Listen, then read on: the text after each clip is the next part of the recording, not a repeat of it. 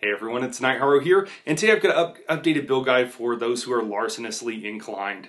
This is a Nightblade build guide to help you be able to steal from guards and make a decent amount of gold by stealing and picking pockets and doing that kind of thing. I will note that this build guide is not a DPS build guide, so if you're looking for like what weapons to use, what skills to use to do damage and stuff like that, I have plenty of those on the channel. Just go to the DPS guide section, that playlist, and you'll be able to find plenty of Nightblade builds there for you. Some that are 1 bar, 2 bar, more advanced, etc., etc. Basic gear, crafted gear, to trial gear. Everything that you need is probably there. So if you have any questions, let me know, of course. But for this build guide, what you're going to do is take your normal build, whatever you've been using, or if you're using one of my builds, and then you're going to modify it a little bit. So let's go ahead and start off here with talking about probably one of the most important things, which is gear. So the one set that you absolutely need to have is going to be Darlock Bray. This drops from elsewhere, and you can get it overland, you can get it from some of the quest lines, you can get some of the weapons and stuff like that. You can also go purchase it from a trader.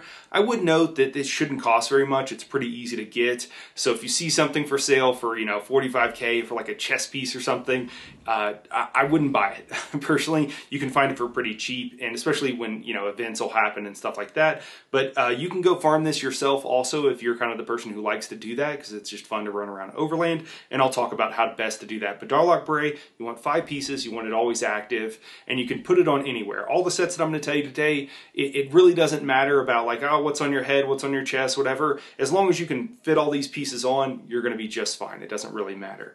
The second set, you have 2 choices.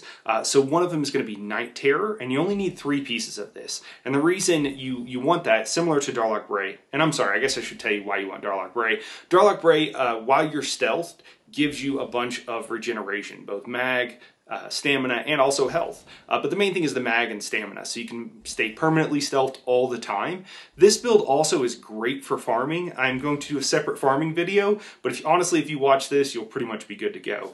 Besides a few tips and tricks, I guess. So the 5-piece bonus gives you all those regenerations. I believe it's the 4-piece bonus that also reduces your stealth detection radius. So we're going to have a lot of stuff that reduces our stealth detection radius, and it ends up being so good that you can literally jump on guards and they won't be able to see you. Now, if you're actually going to pick pockets and stuff like that, they can still detect you. But as far as like accidentally being found out, you'll have 0 chance if you go full on with everything that I'm recommending, and as long as you're a Khajiit. If you're not, you can get it to where it's like tiny. So the only way you can be found out is if you accidentally run into a guard and face forward.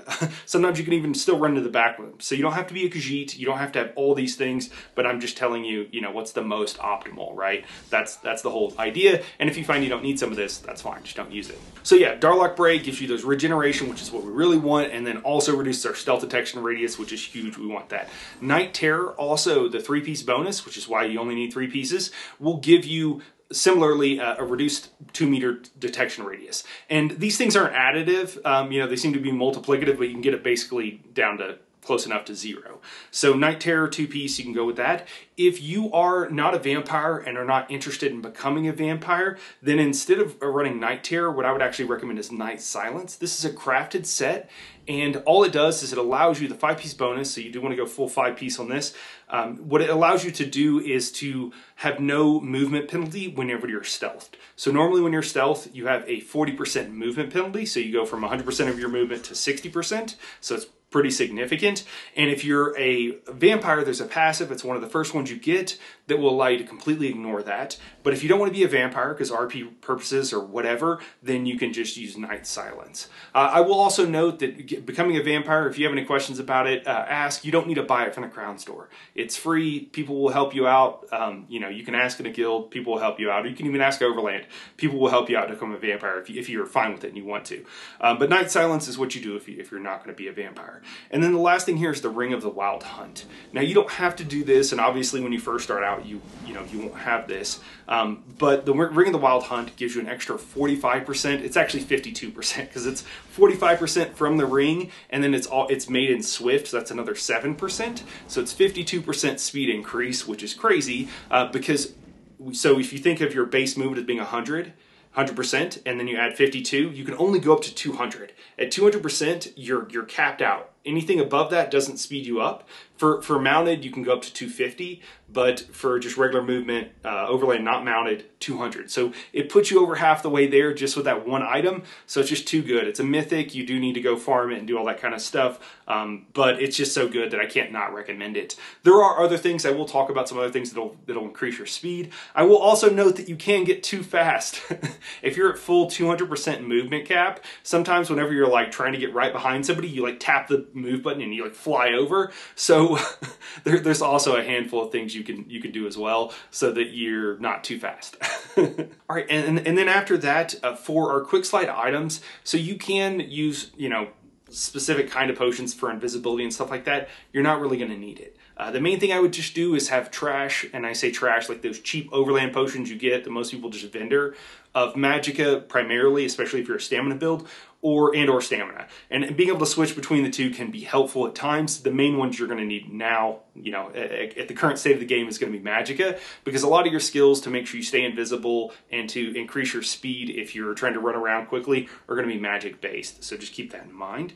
I do recommend being a Khajiit. Khajiit is the best way to go. And the reason for that is because of the racial passives. You have two that are important. One is it increases your chances of pickpocketing successfully by 5%. And while that's not, you know, the end of the world, it's nice to have. The other one that is even more helpful, but again, you don't need it. You don't have to be a Khajiit. So if you really like playing some other race, totally do that. Or if you're trying to optimize for DPS, so you want to go like a Nightblade or some other class, or some other race rather, like High Elf or something that's good for whatever your build is, that's also totally fine. So don't worry about it. But the other thing is you can reduce your detection radius by 3 meters from racial passives. So that's also crazy. So we have Darlock Bray, Knight's Terror, and then we've got being a Khajiit to reduce our detection radius, and we actually have more stuff we'll stack in if you want. If you don't want to be Khajiit, any other race is basically equal. Just do whatever's best for you for your normal build, if you're not building specifically for stealing. Now let's go ahead and move into champion points, which is going to also help us out. There's a lot of really good champion points in the green skill tree, so let's go ahead and talk about those and go through them. And there's also some that you would think are good that are not. So let's talk about it. All right, so first up here is going to be Out of Sight. Out of Sight, it reduces your stealth detection radius from 1 to 3 meters. So depending on how many CP you have in it, it's up to a 3 meter reduction. This is another one of those things we're stacking in addition to our armor, in addition to racial passives if we decide to go that direction, that just makes it easier for us to not get caught. So that's why you want Out of Sight. And it's not even slottable. You don't even have to slot it. So there's no reason not to grab this. It's really low in the tree. You can grab it really quickly too. Next up is going to be Infamous. Infamous increases the value of items that we sell, that we've stolen. There's nothing else to do with them. You just vendor them. And it increases that amount by 25%. So an extra quarter. It's pretty huge. And then the next one is Cut Purse's Art, and this increases the quality of items that we get when we're stealing. So white items, which is the lowest quality, sell for 40 gold a piece, and then it goes up from there at 100, and then 250, and then you can get some items that are worth 1,000, which if you have everything that I'm going to show you on this build, you'll usually get like one of those. If you know, doing a full round, stealing as much as you can so that, you know, for your daily allotment of how much you can sell to the fence, you'll end up getting usually one of those items, which is cool, and it's increased by another 25% of the sell price. So those are the two main slottable CPs. The last two are slottable, and then that third one is not, that I absolutely recommend you grab. Now, there's going to be some others here that we'll all go ahead and talk about, just because we're here, might as well talk about it. But I will note that those are the only ones you absolutely need, or that I strongly recommend, and there's some that are a trap, so we'll talk about those in a second. A couple of others that look and might be kind of useful. One is Friends in Low Places. So what this allows you to do once per day, whenever you're out, you know, doing your thing and you get a bounty, it will remove up to 1,000 gold pieces worth of a bounty. I don't typically use this or find it super useful, because after a while, you'll never have to pay bounties. Actually, kind of almost right off the bat. I have a video on probably more than one, but I have at least one on how to get away from guards. If you follow this video, it's super easy. So you kind of end up just not needing it. It's kind of like, and there's better things and other things you might want to put in that place. It's not bad. It's just that there are better things and you kind of don't need it. So next one is Sustaining Shadows. It reduces rather the cost of sneak by up to 50%. Again, same thing as if you follow everything else, you're just not going to need this. Darlock Bray gives you a lot of recovery, and you know, you've got potions and stuff like that you're probably not even going to need, but you probably just don't need this skill, but you could use it if you are having problems for whatever reason. You're leveling or something, you don't have Darlock Bray yet, you could grab it. Next one is Fleet Phantom. This reduces the movement penalty of Sneak by 25%. This is a trap. It's a trap. So the movement penalty we mentioned before is 40%, and this reduces it by 25%. So your movement speed goes from 60% to 70%. So it looks a lot and it sounds a lot better than it actually is. I would totally, if you don't have any sets and you're not a vampire, you don't want to become a vampire or something, yeah, you could take this, but you really just don't need it. You want to use either the set that I recommended, the Night Silence set, or become a vampire, and then you don't have to worry about it at all. And you can get anybody to craft you that Night Silence set. It can be level 1. It doesn't even matter. I mean, you should probably get it at an appropriate level for you as best you can, but it's super easy, super cheap. And so I just wouldn't take this. I will also note, if you take this CP, sometimes it bugs out with some of the other skills, and it mostly fixed itself, but there were times when this seemed to be kind of superseding Night Silence or the passive from the vampire skill line, and so it was making me slower than otherwise would be. So another reason to avoid it, but just FYI. More skills that I wouldn't really recommend. One is Shadow Strike. This one is, everybody, we're all like scratching our heads about this one. So it turns you invisible after you use Blade of Woe, but after a second. So it doesn't help you not get caught. It doesn't help you not get a bounty. And it turns you invisible, but you have an ability that does that. And some people are like, oh, it helps you do this on a non-Nightblade class. Kind of, not really. It's so bad that it really doesn't, to be honest with you, because it's not like you use your Blade of Woe and then you instantly go invisible. If you've been caught, you've been caught. Otherwise, you can just go into stealth normally. So anyways, it just doesn't make sense to me, but yeah, it's a CP.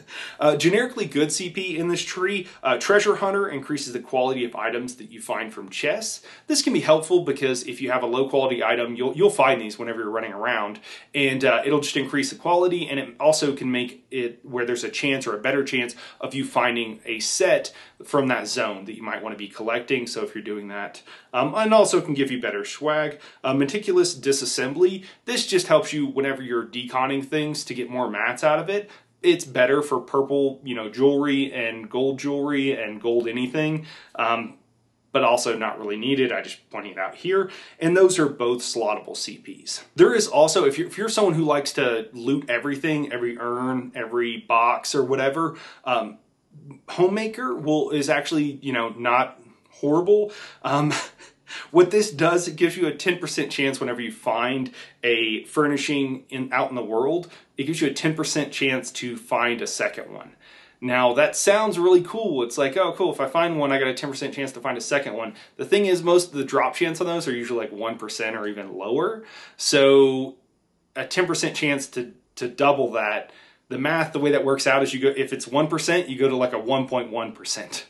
So it's really small, and you do have to slot it, and there's probably something else you'd want to put there instead, but it is an option. Just know it's there. So, do what you will. If you're someone who likes to loot all the urns and everything, then absolutely I would grab it. After that, let's go ahead and talk about skills here. So there's only a handful of skills that you really want, and there's almost none that you absolutely need. But Concealed Weapon will give you Minor Expedition when it's on your bar, so that will increase your movement speed by 15%.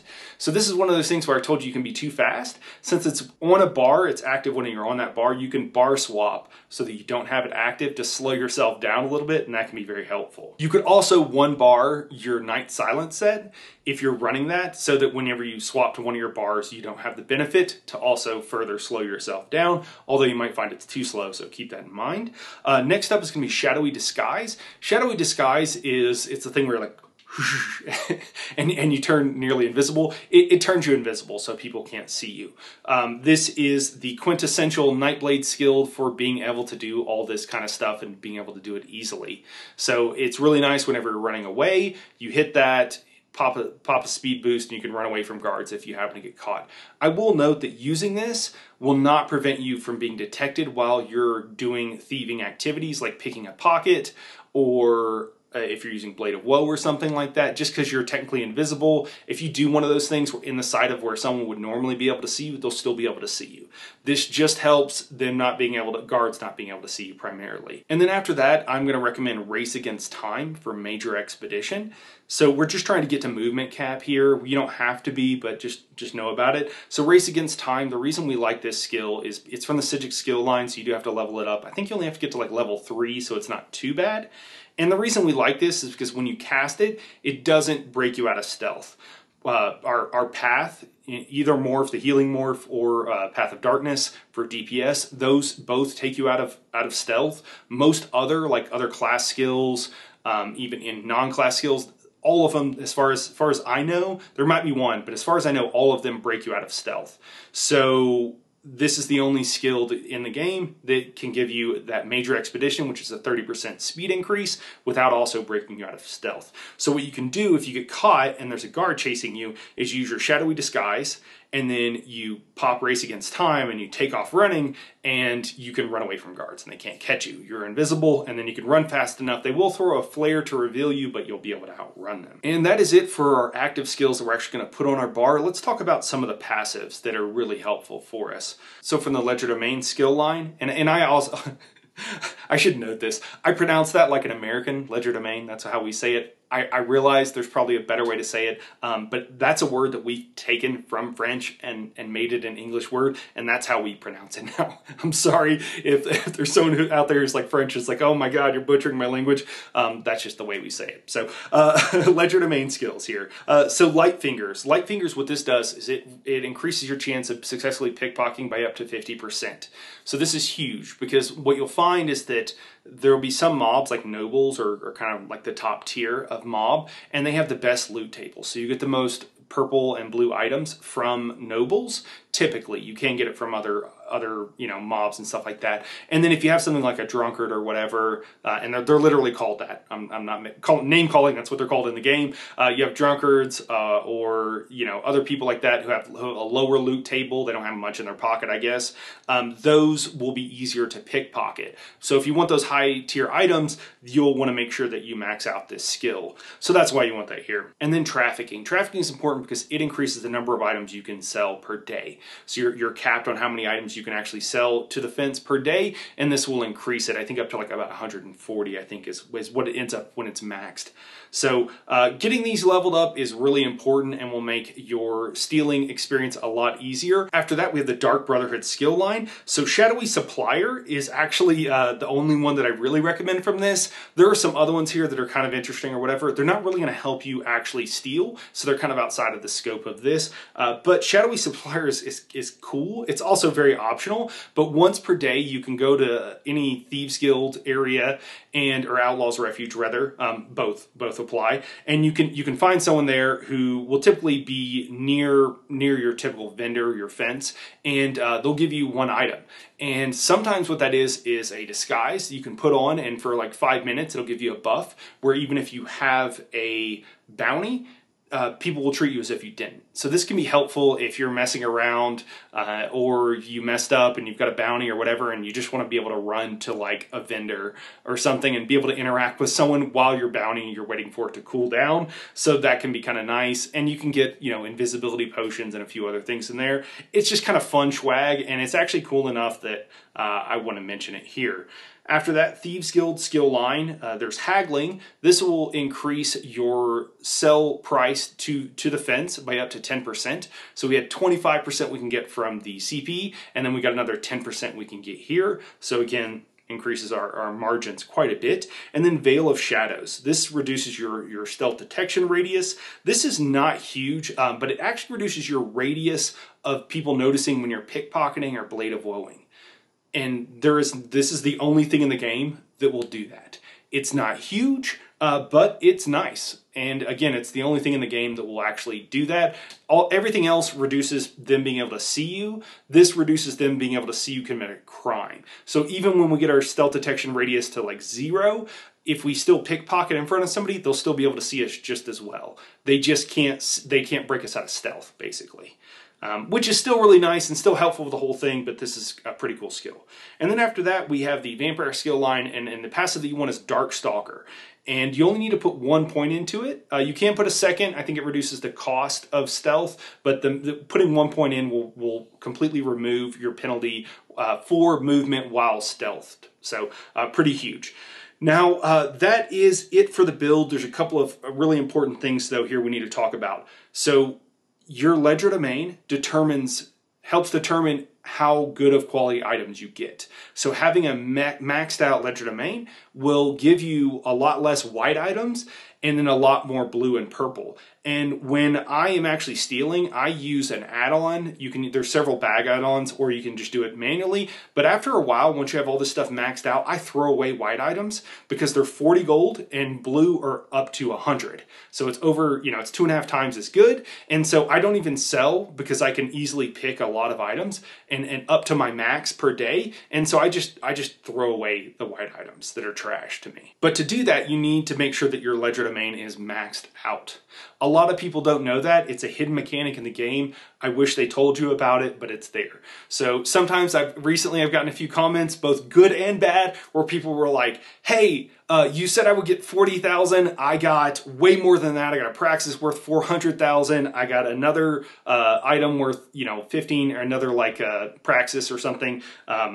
Worth like 15K, and then I got like 20K worth of items that I just sold or vendored or whatever. And you won't always get that. It's a numbers game, right? Some of these things are kind of rare drops, but if you do it enough, on average you can make a ton of gold. And making sure that you have your ledger domain maxed out and making sure you have these things that will increase not only the number of items but the price you'll get when you do vendor them is crucial to making sure you get those max numbers. Other than that, whenever you get something like a Praxis or a motif or something like that, there's not a ton in the game. I wish there were way more. It's kind of unfortunate, but I've got some guides on the channel for where to go steal. They're old. They're probably not that great. Hopefully I've improved my quality, but they'll tell you where to go, and you can get some items that are worth a lot of gold. And the other and the most fun thing I think about this is to go and see what you can find. Find and make your own route so that you can go steal, and you can get stuff worth a lot of gold that you can only get that way, or it's very rare to get any other way.